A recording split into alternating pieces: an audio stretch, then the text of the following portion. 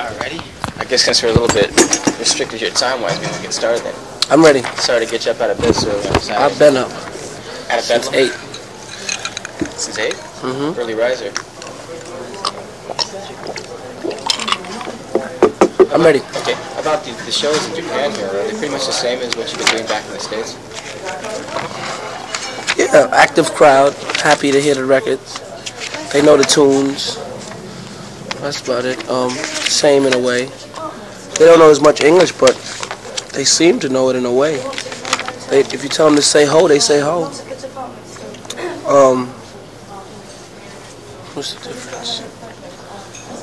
Something like in England. Same type of thing. Is the type of show you've been doing the same thing though? Have I been doing the same show? Yeah. Yeah. Same show. You know, just go and do what I do best. How does it feel like being in a non-English speaking country there? Just being here? Yeah. Doesn't catch you off guard or anything? Pretty much handling it. When I call on the phone, I can't get mad because they don't know what I'm talking about. That's the only difference. It's hard to order food. They don't know what you're saying. But you've pretty much been satisfied with the way things have gone yourself. Great. Everything's been going great. How about the rest of the guys in the band? But they're having a great time too. They're happy to come over here and see that people like us everywhere. That we're internationally known. It's great. The whole year's been great for me. Because the success, we almost triple platinum. And all I wanted to do was go platinum, really. And we did more than that, and I'm happy. Worked hard. That's D.M.C. Replace. Hi. From Rocking Our Magazine. Nice to meet you.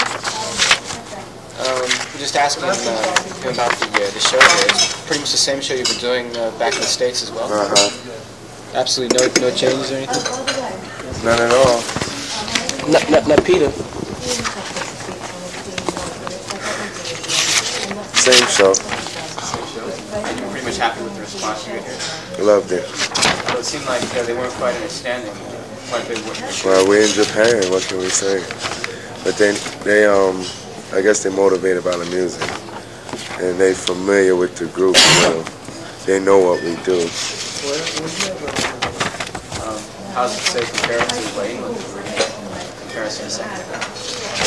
England, it was all right too. They blew whistles the whole time. Did you hear the Japanese rap act that opened with the show? What did you think of that? They are okay.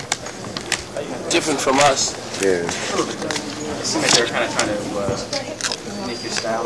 Yeah, they tried A little bit. to rock They have it their up. own style a little bit too. Anything you can pick up from that? Not too much. Not too much. Not for now. Probably. The big turning point was Walk This Way. Whose idea was it to cover that?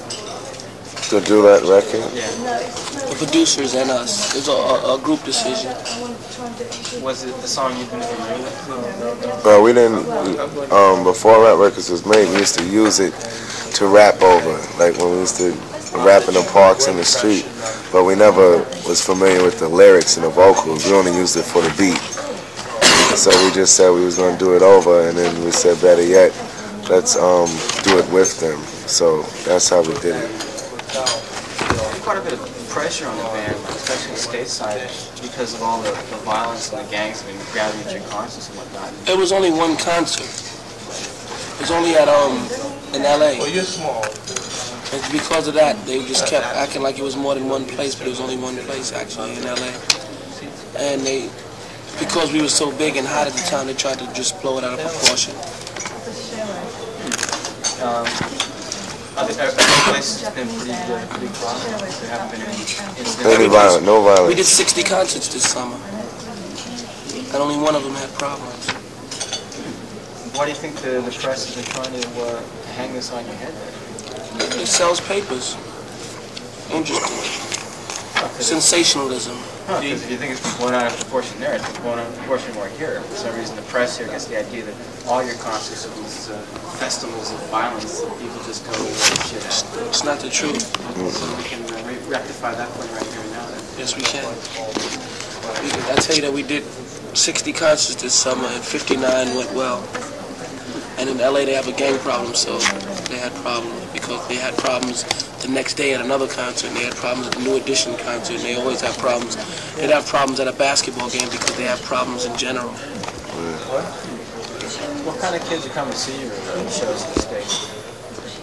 Black, white, everybody. All kinds. I think it's mainly a rock crowd. No. No. It's mixed, everybody. Run DMC. I saw like a lot of young kids last night. It spans a pretty wide age group as well. It spans a pretty wide age group as well. Yes. For us. Old, young, everybody. How about when you first were starting out, what kind of gigs were you doing? You said you were performing the street, but about you had one step up from there. Places that hold about 1,000 people. In which you perform with like other rap acts. Don't perform by ourselves. Headline. And we started performing with like big concerts, Marvin Gaye, Barclays and stuff. How we do things. It's been quite a while ago. When we first started, that's what we were talking about. Yeah. About how many years ago? 4. How was the response back then? Did you have any idea what catching like a Yeah, cause we used to always would do better than the acts we played there with. Yeah. Pretty much ended up. But you pretty much knew where you were going. He's gonna make more records. That was generally what we did. Do more concerts. What do you have in mind now? What's your main aspirations? Just kind of to keep it up and play as much as possible. Keep making music. Yep. And movies. So you want to stick with the same format, or you want to move on to something else? What do you mean format? Rap and Reebok. Yeah, don't sing. we ain't gonna never sing. Really? We don't sing. We're gonna rap till we We have 3 die. albums. First one and the second one platinum, and this one's going triple platinum. About the other rap acts in the States right now, what are some of your favorite acts right now? Chucky D, he hasn't come out yet though. A guy named Chucky D will be coming out soon. He's very good. And who else, T?